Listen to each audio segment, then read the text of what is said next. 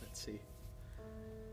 Growing up, I came from a family that started separated. You know, when I was 2 years old, my mom and dad were divorced, and my mom was living with another guy.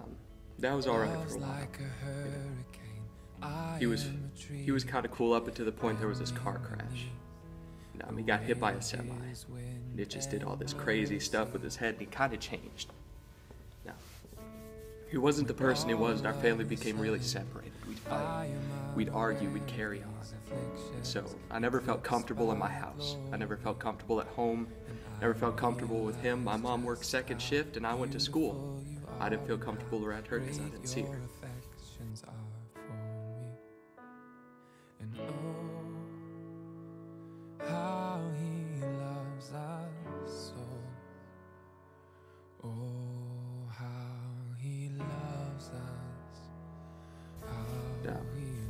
So I always longed for this, I want to be comfortable. I want to have a place to fit in. Let's fast forward a couple years, and that fit in was my dad. I'd always go be with my dad, and it was fun, and I got along with the family, and just this great time I'd have with him. But then he left. He was gone. He didn't tell me where he went, nothing. So I was pretty struck. Pretty hit. It hurt. And, I kind of never really recovered from it up until my freshman year of high school. Then I tried to be sportsy. I tried to do track, but track it didn't really work well. I fell out of it. I started in band. I did really well in band, but then I lost interest. I guess the easiest family to fall into for me was everybody who'd run around and party. They'd have a lot of fun. They would go around, they'd joke, they'd laugh, they'd smoke, they'd drink, they'd do all this stuff. And it was just so easy to fit into because, when you got that high, you don't remember that. When you've got this certain amount of alcohol in you, you don't remember that. You don't remember anything. You're there in that moment, in that time, and it's great and it's grand. So that's where I fell into for a little while, and stuff started getting even rockier at home.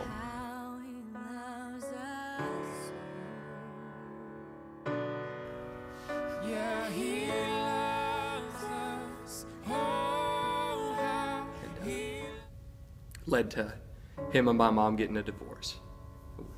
I snapped, he snapped, just everything went wrong.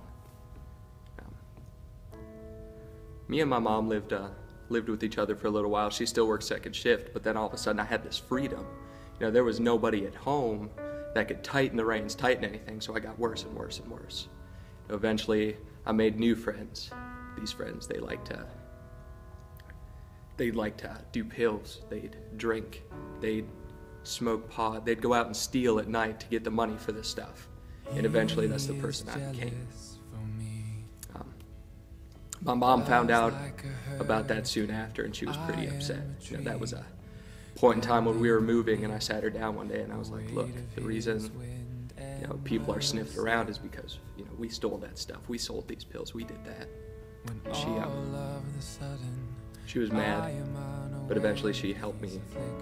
She helped me kind of cover it up, kind of bury it away. She didn't want to talk about it, and I didn't want to talk about it. And then it came to a point where she wanted to move because she didn't feel comfortable in Michigan anymore. She wanted to come back home. She wanted to come here to Grafton.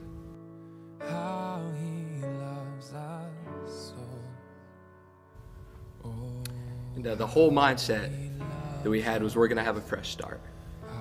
Just me and her versus the world. Everything was going to be fine. So we moved down here, and for a little while it was me and my mom. We lived with my sister.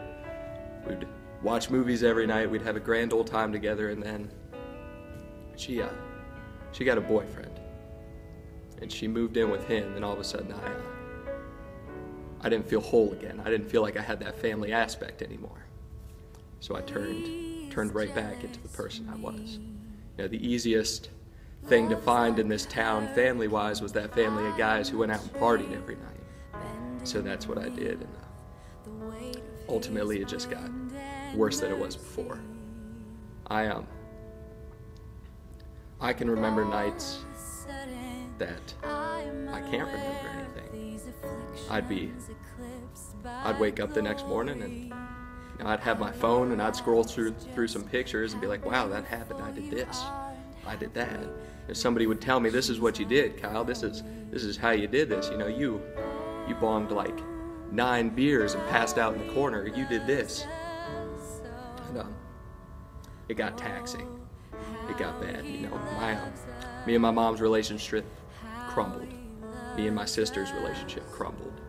At school, I began to just skip school constantly on a regular basis. I missed some.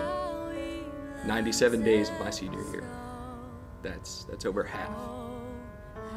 And my grades plummeted. Everything in life plummeted.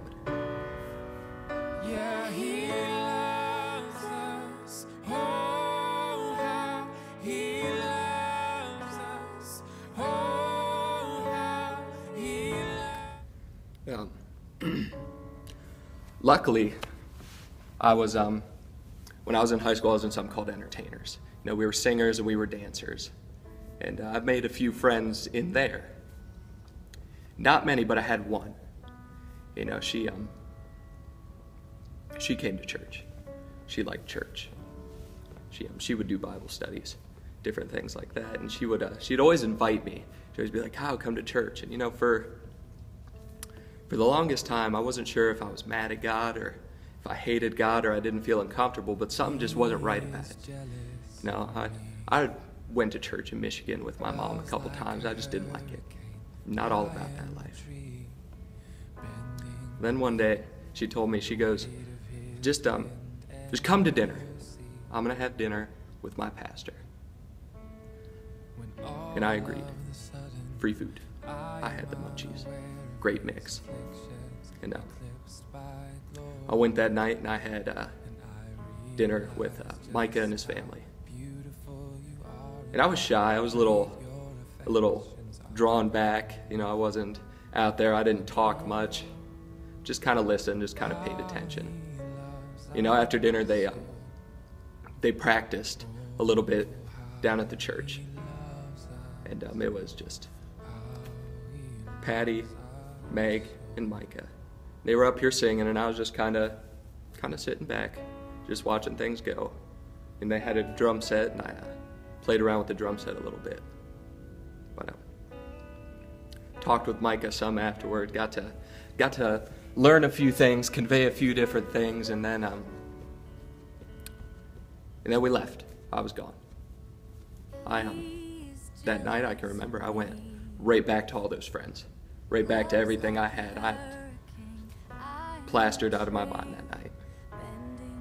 But then and slowly things started to feel off. Like in my head there'd be this little pick, be like, that's not right. That's not right. Don't do that. And eventually I kind of grew apart. At that time, that little group of friends of mine, we were running low on cash, so we started selling some of the drugs that we had. And something in my head just kept picking and picking and picking. It was run away, get away, leave. And so for about 2 weeks, I didn't talk to any of them. And I didn't even see any. At the time, I didn't have a car, no way to do anything. I just sat at home. And I would just think and think and think.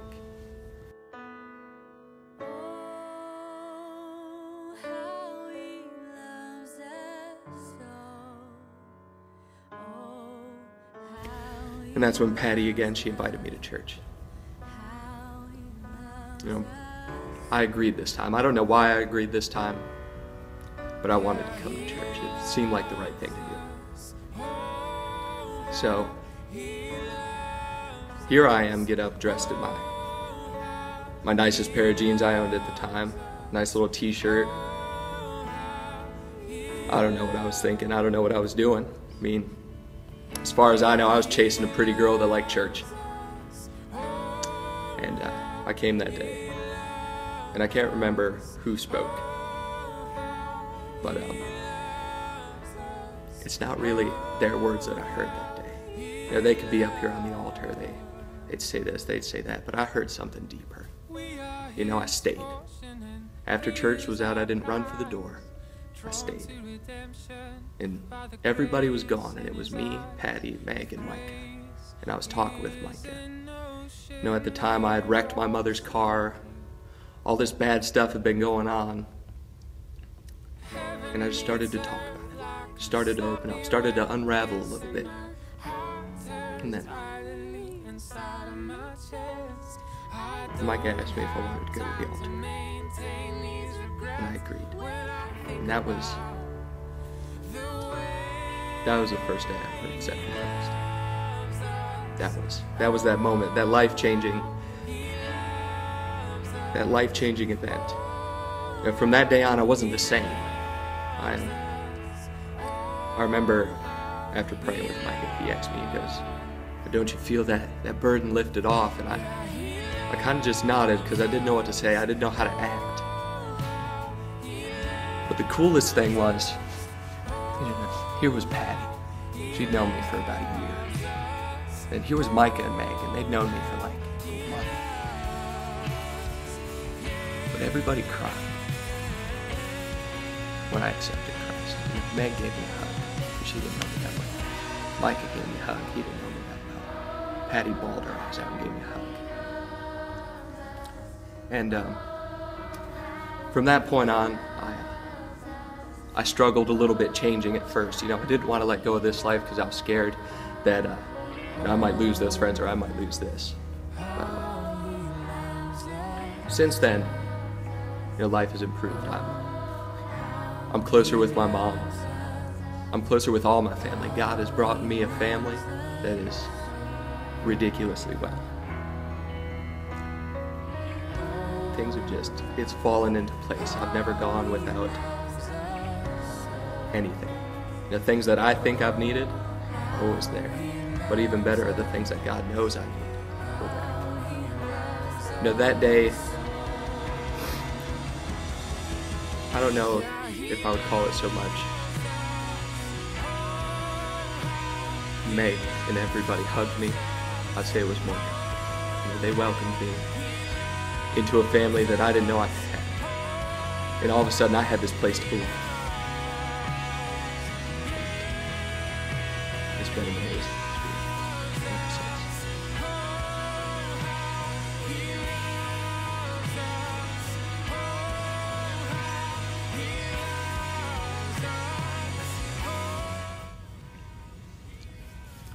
My name is Kyle Thrush, and I am the Well.